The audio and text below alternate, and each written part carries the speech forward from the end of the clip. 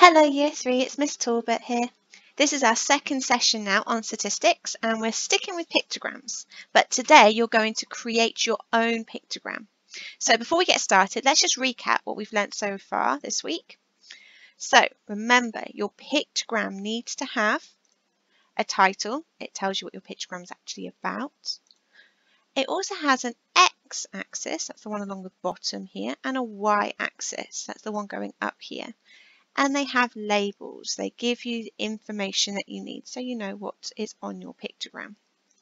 And very importantly, it needs to have a key, because remember, the pictures on your pictogram might not be one picture for one digit. This one you can see represents 4. So each of these circles is 4, and I would have to count in 4s to work out the right answer. Okay. Right, on to creating a pictogram. So I'm going to show you my one first. So I asked some Woodside teachers what their favourite fruit was.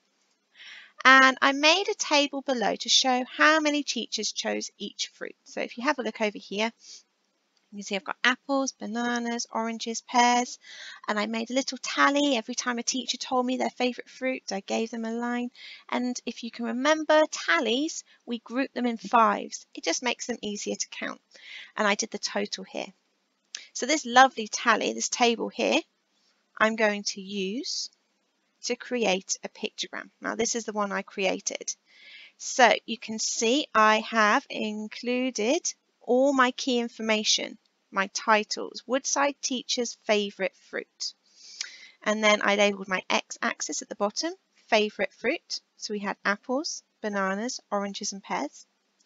And up the y-axis here, this information is my number of teachers. So I've also made a key.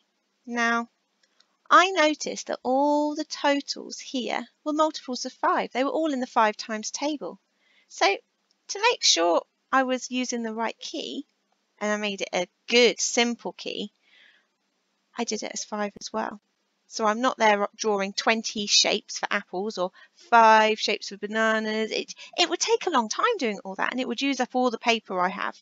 So if each shape, I chose squares for my one, represents 5, then it's a much quicker way to count. It's quite a clear way of seeing which fruits are the most popular, which were the least popular.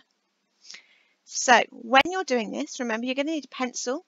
You can just use the line paper from your workbook. That's what I did. I turned it on its side and I used the lines to help me. But if you've got a ruler or something with a straight edge, that would be good too. And you don't need to colour it. I added a bit of colour at the end just to really make my pictogram stand out so you could see the different fruits and the groups. So if you've got colouring pencils, go for it as well. So on the next slide, you will see another tally, a little bit like this one, but with some different fruits. And it will be your challenge to turn a tally, a bit like the one I've got here, into your very own pictogram. So remember, you can come back to the slide and have a good look at mine, or you can watch this video again if it helps you. And try your best. Good luck.